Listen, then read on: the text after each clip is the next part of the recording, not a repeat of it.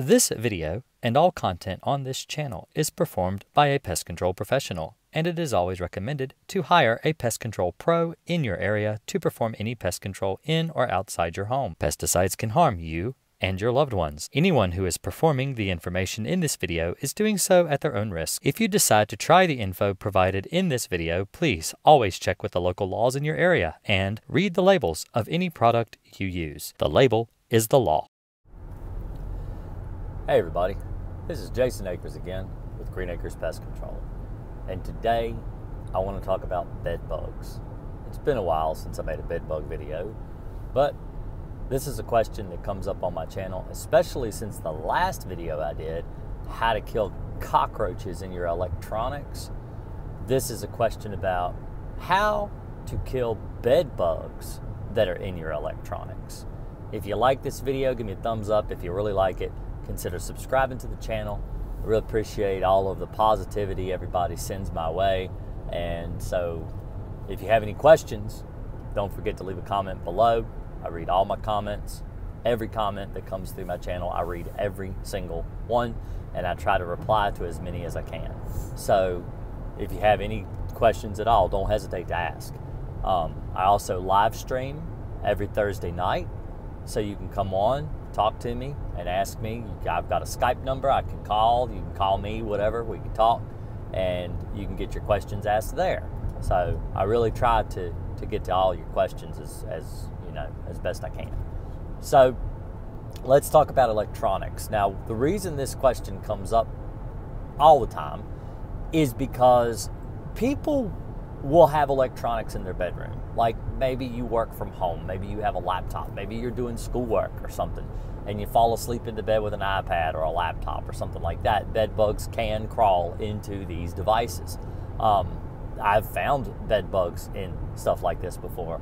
And the problem is that with the industry pushing heat treatments, these are the items that you cannot heat. You know, if you get them up so hot, you'll damage them. Televisions, laptops, alarm clocks, you know, these things that are sitting here next to the bed, you know, the things that sit right there.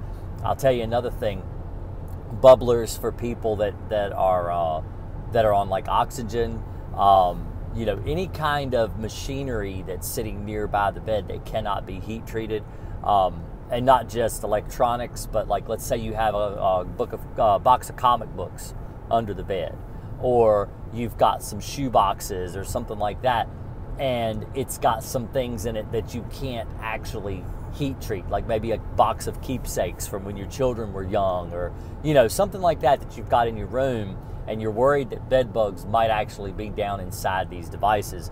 How do you eliminate bed bugs in these devices and ensure that, you know, you're not going to continue to infest your house from this stuff that you've got in your room?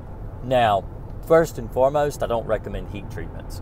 The reason I don't recommend heat treatments is because when the heat gets turned off, and this is one of the things a lot of people will try to sell you when you get a bed bug job, they'll come out and they'll say, oh, well, heat is the way it goes. It's going to kill them instantly. They're going to be dead today. You won't have any more bed bugs at all. This is what we have to do. This is all that we do as our company. And that's what they, you know, that's the type of service they provide. The problem is when you turn the heat machine off, there's no residual. There's no residue to kill the bed bugs. Now, some of these exterminators come back and they argue and they say, yeah, but we're going to apply a pesticide too, so that just in case there's any stragglers left behind. There won't be, but just in case there's any stragglers left behind, they'll get into that pesticide and they'll die. All right, the problem is that a lot of the chemicals that they're using don't even work. If they're not going to be using Crossfire, which is what I recommend or apprehend, they're not going to be getting rid of your bed bugs with pesticide residue. It's just the way it is. The industry is so narrow on which pesticides actually work for bed bugs now that that's not going to get rid of your problem. The thing that you got to realize is that the pesticides, so bed bugs develop a resistance to pesticides. So you're not going to be able to get rid of bed bugs with a chemical that they're resistant to or they're immune to, okay? That's not going to work. So that's why I recommend Crossfire, because that's what I use in my business. I'm actually going headed there to kill bed bugs now, and I'm Yeah, that's what I use every time I do a bed bug job. I use Crossfire. I'm very successful with Crossfire, and I hardly ever have to do a return trip. One time's all it takes for me. Now, if you're going to buy Crossfire to use yourself on bed bugs, it may take you a couple extra shots. You know, you got to understand, I'm a professional. I've been doing this for nearly 25 years, killing bed bugs, and so I know how to get rid of bed bugs. I know where to treat. I know how to treat. I know all the places that I've had problems treating bed bugs in the past, and so it's a lot of trial and error over 25 years. I should be able to kill them by now. But you may not be an exterminator. You may not have the experience I have, so it may take you a little longer. So just because you purchase Crossfire doesn't mean it's a silver bullet. You'll be done with just one treatment. A lot of people are, but not everybody. So anyway, let me get back to this electronics. So you got electronics in your bedroom. Let's say you sleep with your laptop in the bed, or cell phones. Cell phones are something to find bed bugs in all the time. Sleep with a cell phone.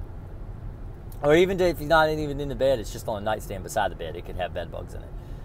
So how do you get rid of the bed bugs in this stuff when the bed bugs, you can't heat treat these devices? You can't, with your sheets, comforters, clothing, stuff like that, you can just throw that stuff in the dryer and it will kill the bed bugs in those, belongings. But you can't throw your cell phone in the dryer. You can't throw your laptop in the dryer. So what do you do? All right, so Crossfire, the reason that I recommend Crossfire for bed bugs is because Crossfire is a non-repellent pesticide. This means that the chemical is not recognized by bed bugs. They don't know you've sprayed anything. You could have sprayed water and it dried up and they wouldn't even know the difference between water or Crossfire. It's a really good pesticide because they don't know it's there. So what happens is when you sleep in the bed and you've treated your mattress, box spring, headboard, footboard, bed rails, sofas, that's another place that bed bugs like to live, is on your sofa or your lazy boy recliner. If you've got bed bugs in those things and then you sit there and do, maybe some schoolwork or something on the sofa, the bed bugs can crawl in your laptop while it's sitting there on the sofa. So what you do is you treat these areas with Crossfire and then leave your laptop there beside the bed. Or don't leave it on the bed, because if you leave it on the bed, it gives a place for them to harbor where they won't get into the chemical. So what you do is you sit it down on the floor beside the bed, or you slide it under the bed and you sit it on the nightside table beside the bed. Maybe you got a glass of water right there. You can sit your cell phone right there beside the bed. Don't sleep with it in the bed. The reason you don't sleep with it in the bed is because when you sleep with these devices in the bed, they lay on your covers and your covers aren't treated. You're not supposed to treat your covers with pesticide. Don't do that. Don't treat your sheets. Don't treat your comforter. Don't treat your pillows. Don't treat that stuff with Crossfire. Don't do that. You just treat your mattress, box spring, headboard, footboard, bed rails, all of the major places on your bed, but do not treat your comforters. Do not treat your covers, because you're not supposed to. It's against the label. So anyway, you get all this done, you leave your laptop there. Okay, so the thing is that bed bugs cannot get a blood meal from your laptop. They have to have you to feed on to get a blood meal. So understand that when they're feeding on you, biting you, they have to come out to get to you. And if they're in the laptop, they're going to crawl out of the laptop. They're going to crawl across the surface of your mattress, across the surface of your box spring. They're going to bite you, but then they're going to crawl back. But once they've crawled onto the bed, the mattress, the box spring, the bed rails, whatever, as long as they've walked across that surface, they're going to die. So that is how you get rid of bed bugs in your electronics. You have to treat with the right pesticide. You have to use the right chemical. And as long as you're using Crossfire or Apprehend or something like that that's non-repellent, the bed bugs don't see, the bed bugs will crawl out of your belongings. They will die. You don't have to worry. They can't live there forever. So hopefully this video has been informative, that you've learned something today.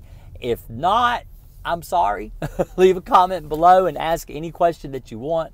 I appreciate everybody who comments. I appreciate everybody who hangs out with me on my live streams.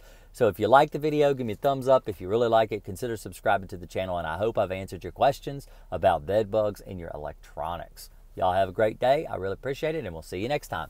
Thanks a lot.